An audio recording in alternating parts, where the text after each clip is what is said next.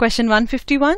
Special fibers that prevent the AV valves from collapsing back into the atria during powerful ventricular contractions are columnae carneae, chordae tendineae, papillary muscles, Purkinje fibers. Let's go over the option one by one. Columnae carneae. These are small muscular projections on the inner surface of our ventricles. Option number 2, chordae tendineae.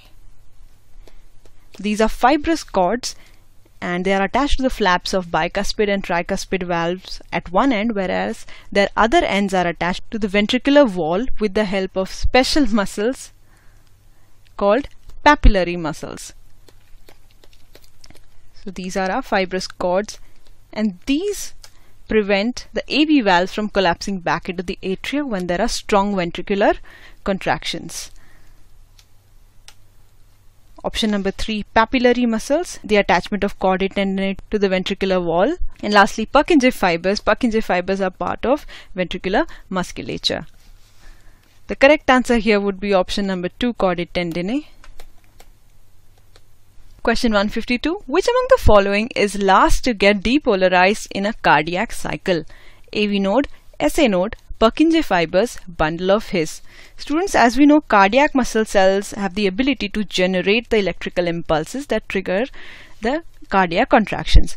Now, SA nodes generates the maximum number of action potentials, and this travels from SA node to AV node, then to the bundle of His,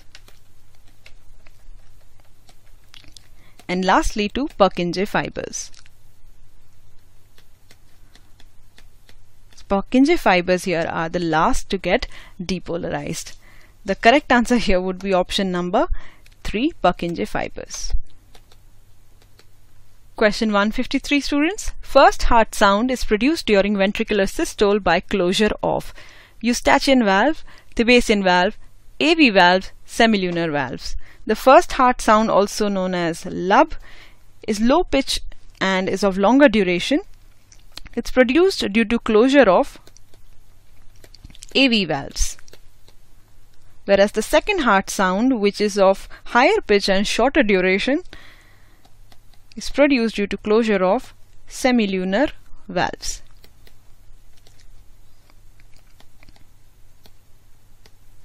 And this closure of AV valves takes place during ventricular systole, and closure of semilunar valves takes place at the beginning of ventricular diastole. The correct answer here would be option number 3, AV valves. Question 154.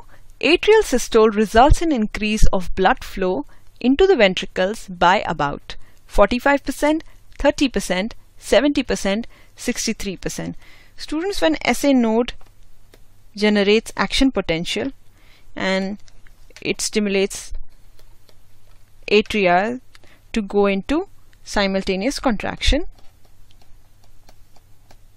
known as atrial systole, it results in the increase of blood flow into the ventricles by about 30%.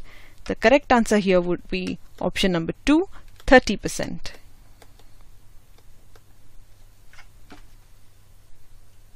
Question 155. The end of T wave marks end of diastasis, ventricular diastole, ventricular systole, joint diastole. Students, in a diagrammatic representation of a standard ECG, the QRS wave complex represents the depolarization of ventricles, that is ventricular systole, whereas the T represents the return of ventricles from excited state to normal state, and the end of T wave marks the end of systole. So it marks the end of ventricular systole. The right answer here would be option number 3, ventricular systole.